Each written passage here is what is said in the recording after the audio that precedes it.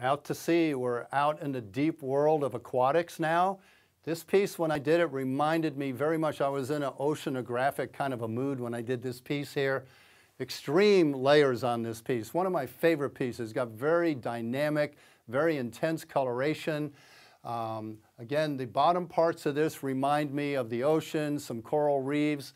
The top part, the lines coming down almost as though it were rain for me.